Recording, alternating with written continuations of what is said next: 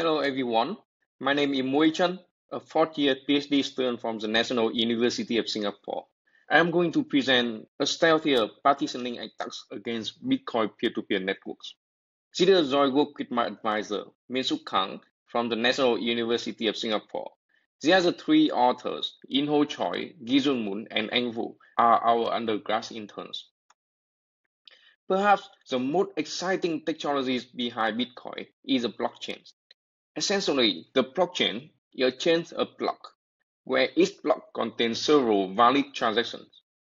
These blockchains are maintained and updated by all nodes participating in the Bitcoin networks, following a set of consensus rules. These nodes form a peer-to-peer network to transmit the block or transaction data. In this talk, we show how to partition this underlying network. We define partitioning attacks as the attacks that isolate one or more victim nodes from the rest of the network. In these attacks, the attacker controls all connections of the victim with the peer-to-peer network and arbitrarily disrupts the data transmission. What could go wrong when a Bitcoin node is partitioned? Let's just take an example where the merchants on the left-hand side is already partitioned and the attacker tries to launch a double spending attack. In this example, the attacker tricks the merchants to send the product while the transaction paying the merchant is actually paying someone else. Because all communication of the merchants to the network are under adversary controls, the merchant doesn't know what happened until it is too late. Partitioning the network also enables or improves several other attacks as well, including 51% attacks, selfish mining, censoring transactions, or at a larger scale can take down the entire cryptocurrencies. There is one powerful partitioning attack introduced at Auckland 2017 called the Bitcoin hijacking attack. The attacker here controls an autonomous system and use the well-known BGP hijacking to hijack the prefix of the victim node, and hence all the traffic coming through the victim is routed through the attacker.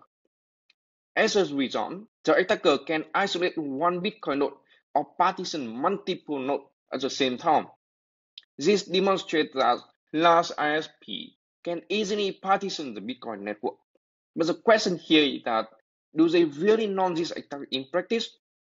Interestingly, we haven't seen any such partitioning attacks in practice. The closest one to this attack is one attack incident where a Canadian ISP hijacked mining pools to steal Bitcoin in 2014. We haven't seen any other hijacking attacks that specifically target Bitcoin. And why there are not many such attacks? The reason is simple. Raw manipulation is immediately visible to the public, and the attacker identities is also revealed, similar to the Canadian ISP in the previous example. In this talk, we asked, can partitioning attack be stealthier? The answer is yes. We present the EREBUS attacks, a much stealthier partitioning attacks against Bitcoin network. Our EREBUS attack requires the same attack capabilities as the previous work, with the controlling an ISP.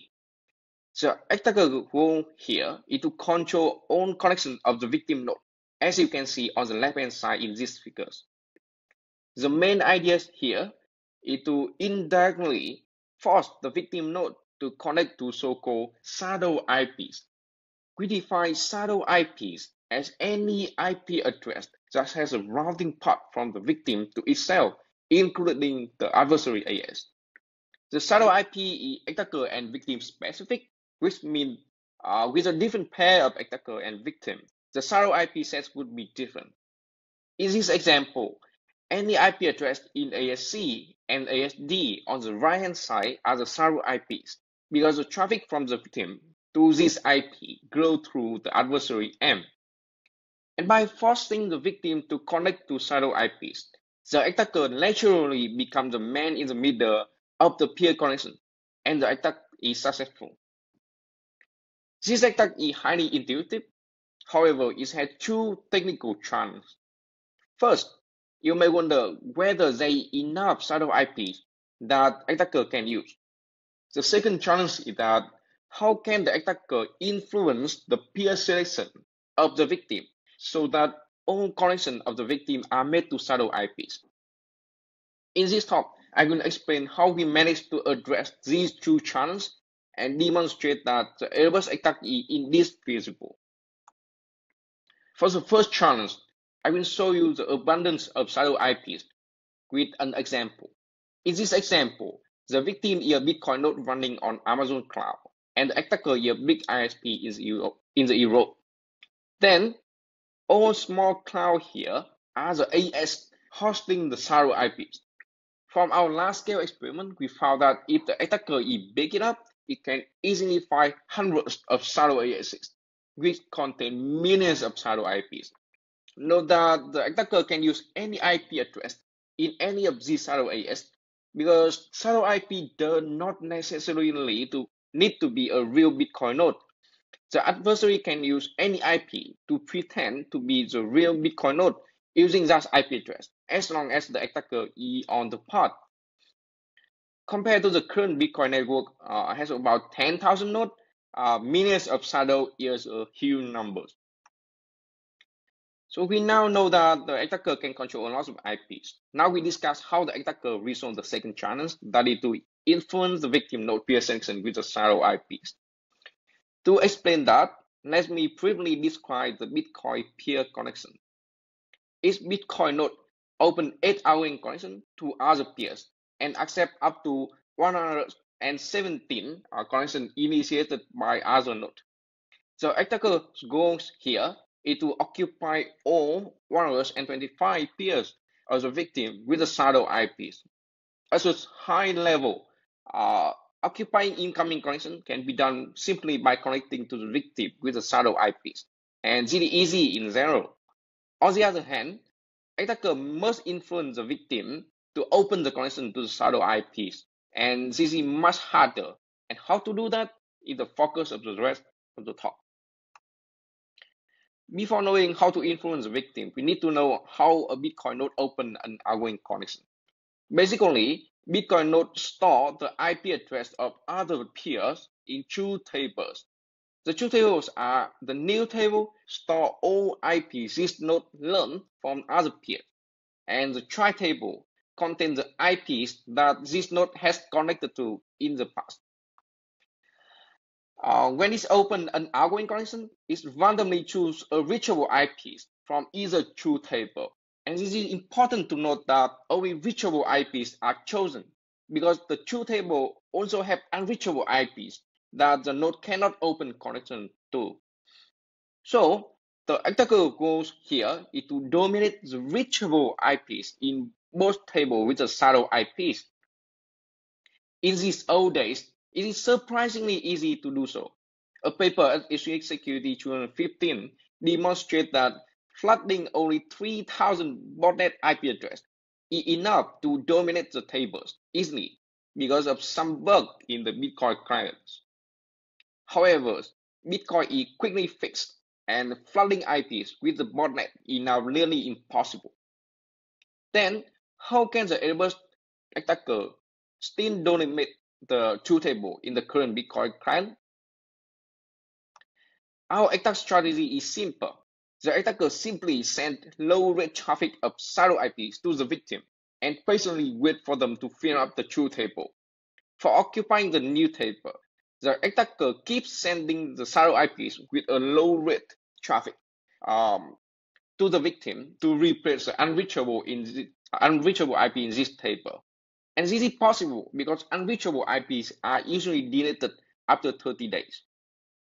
Let's just show how shadow IPs dominate the reachable IP via the plot on the right-hand side. The x-axis here indicates the number of days since the attack start, and the y-axis indicates the ratio of reachable IPs. The orange color here indicates the shadow IPs, and the gray areas indicates the legitimate IPs.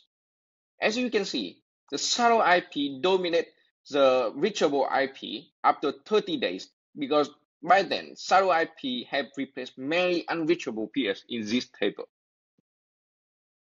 For the try table, the attacker patiently waits because they want reachable IP is moved from the new to the try table every 2 minutes on average. Note that there is no other way to directly insert IP into the try table, but only to wait until the IP is naturally moved from the new to the try table. We saw a similar plot for the ratio of the shadow IP to the reachable IP in the try table, and we can see that the number of shadow IP keep increasing gradually in this try table. As a main reason, we find that the adversary can occupy all 8 outgoing connections of the victim with the shadow IPs in 5 to 6 weeks. Here is one example. The solid red line here shows the number of outgoing connections have been made to the shadow IP. And as we can see from this plot, all 8 outgoing connections of the victim are occupied after 40 days. This is easily understandable when we see the increasing probabilities of one shadow's IP is selected from the tables in the dashed line. Although the attack works, some people may think that several weeks of attack execution seem to be too long. But we believe that this is totally acceptable because the attack is stealthy. So why the EREBUS attack is stealthy? First, unlike the previous BGP hijacking-based partitioning attacks, the EREBUS attack requires no round manipulation techniques, and hence the attacks are invisible to the BGP monitors. Second, the attacks require only a very low rate of data plane traffic of only 500 bits per second per victim, or equivalent to about 2 IP per second. And for this reason, it is difficult to distinguish the attack traffic from the legitimate traffic. You may also wonder who could be the attacker of the EREBUS attacks. Let's just summarize that the attacker should be easily collect millions of shadow IPs and also patiently wait for several weeks. And based on these criteria, we found that all tier 1 networks like AT&T, CenturyLink, Entity can launch these attacks against any Bitcoin nodes. And also, last tier 2 network like Singtel or China Telecom can also target the majority of Bitcoin nodes. While ISP may not have direct motivation to attack Bitcoin, some nation-state adversary can control one or more of the regional ISP can also launch these EREBUS attacks. This is not a far-fetched idea, given that some countries are already attacking other countries in this cryptocurrency domain. So we have seen that Bitcoin is vulnerable to the EREBUS attacks. What about other cryptocurrencies? Can EREBUS attack also work against them? We found that the peer-to-peer network implementation of Bitcoin is widely replicated in many other blockchain projects. In fact, we found there are at least 34 out of top 100 cryptocurrencies copy the implementation of Bitcoin. And for this reason, all of them are potentially vulnerable to the EREBUS attacks as well. Now, we discuss the countermeasures against the EREBUS attacks. First, we note that the EREBUS attack exploits no software bugs, but only the topological advantage of being last ISP, including stably being the man in the middle of large number of IP addresses for several weeks. And hence, the EREBUS attack is hard to counter against. There exists some trivial but not so practical solutions, such as maintaining trusted authority, for example, some whitelisted node. However, the permissionless design of Bitcoin network may be violated. There are also some third-party proxy like VPN, Tor, or relay networks. However, they are not decentralized. Also, we can have several partial solutions that can make the attack harder. For example, we can reduce the table size so that there are less space for the shadow IPs to fill in. Bitcoin node can also open more outgoing connections so that the shadow IP need to occupy the table with higher ratio to be selected. And this deploy is a nested version. Bitcoin node now have 10 outgoing connections. When the node select is pure, it can also incorporate the AS topologies. This could be a promising solution, and is it being tested now? Also, Bitcoin node can protect peers, providing fresh data to mitigate the effect of partitioning attacks, and this is also being tested as well. In sum, there are partial solutions to the EREBUS attacks, but they need to be carefully evaluated before the deployment. In this talk, we present the EREBUS attacks, a partitioning attack that can isolate the Bitcoin node in a stealthy manner, with low rate of attack traffic and several weeks of patiently executing the attacks. We demonstrate that large ISP can launch this attack against almost all Bitcoin node with nested version.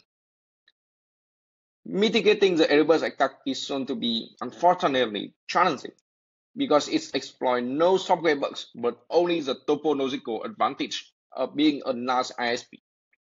For more updates on the countermeasures, please visit our website at erebus-attacks.com.nus.edu.sg. That's it all for my presentation. My name is Muoi, a fourth-year PhD student. I will graduate within a year. So please feel free to contact me for any follow-up questions. Thank you for listening.